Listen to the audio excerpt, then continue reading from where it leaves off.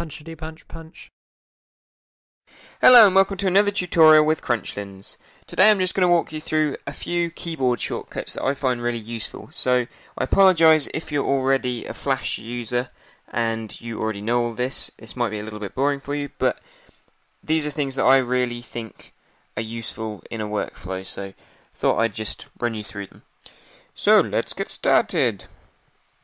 So I've drawn a little cartoon version of me quite shoddily for the purposes of this tutorial, and this is it. And the first shortcut I'm going to show you is the zoom shortcut.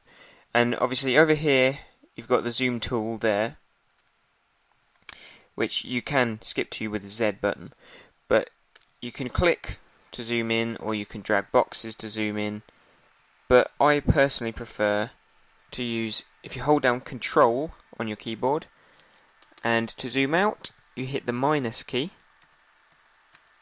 and to zoom in you hit the plus key, and you can zoom in pretty far. I think you can zoom into 2000%, and you can zoom out to 4%. You can use the little magnifying glass as well if you want, which can be useful for zooming in to admire what a flawless circle I've drawn there. So let's immediately ignore that. Also, I find that zooming in just to work with, typing in 65% in the zoom bar up there, I find that that's good if you're working with I'm animating in 1280 pixels by 720 pixels. So this kind of zooms into a decent proportion. I'm going to show you the undo shortcut. So let's say that we drew really massive eyebrows on the character, and then we're like, oh, it's not really right for the theme of this. So you just hold down Control, and whilst you're doing that, tap the Z button, and you can do that up to a certain point. You can change how many times you're allowed to undo it in the preferences, I believe, but you can do that as much as you want. So no matter how much you mess it up, you can just kind of do a Control Z and it undoes it for you. Okay, so now we're going to go to doing brush size changes. So what you've got to do here is you've got square brackets on your keyboard somewhere. They should look something like that, except more square and less messy. So this one, that reduces the size of your brush. So we're actually on the smallest brush size at the moment. But the other one, that increases the size of your brush. So you can go for a really big, sort of full beard style brush. That looks awful. So you can kind of go for anything in between. You don't have to go for the small or the big. You can go for a medium sort of size. So that's brush sizes. So that's zoom, undo, and brush sizes. Now we're going to move on to the timeline, which is this area down here that is labelled timeline. Now your timeline, as I might have mentioned in the previous tutorial, your timeline controls what is on your screen at what point. So on the first frame we've got this rather dashing picture of me, and then on the second frame I've drawn a different picture of me. And obviously that's not a very smooth transition, because in one of them he's like really shocked and standing upright, and then the next one he's totally sort of collapsed. But this is an excellent way to be able to demonstrate the shortcuts to skipping between frames. You'll have less than and greater than keys on your keyboard that should look like that.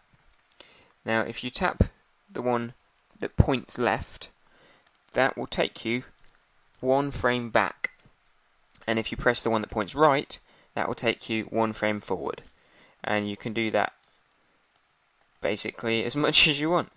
And that, I mean, it's still a really bad transition there, and that would definitely need some in-between animation, but you get the idea. That's a really good way if you're drawing stuff and you just want to quickly flick back and you don't want to use the onion skinning tool, which we'll go into another time. It's just a really easy way to be able to go and steal the colours that you need, or look at what was in a previous frame. Now, if you click F5, which just looks like that basically, F5, it extends the frame that you're on. It's called insert frame, but basically you're extending the frame that you already have selected. Then F6, let's just click on frame 10 because that's got no keyframes there. F6 inserts a keyframe. So a keyframe basically just inserts a replica of the previous frame that was selected. So we've got two of the same thing now, and then basically what you can use that for is if you wanted to draw a big kind of crazy moustache and beard on your character on one frame but not on the one before, that's a really easy way of being able to do that without losing an entire frame. Then we've got F7, and F7 inserts a blank keyframe. So now it's gone all white down the bottom there, and that means that there's nothing in that frame. So that means then you can draw on a totally new face or whatever you want to do, and then that's part of the timeline. So we've got a pretty weird looking cartoon going on here. Just a guy kind of waving his arms about, then he suddenly has a beard and moustache, and then he's just a small face. Really badly drawn.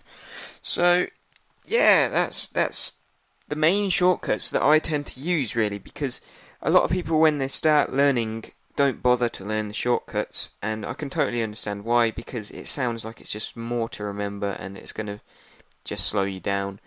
But after having used Flash for quite a while, I've kind of realised that these are actually very, very useful in your workflow, especially if you're under pressure to get stuff done quickly.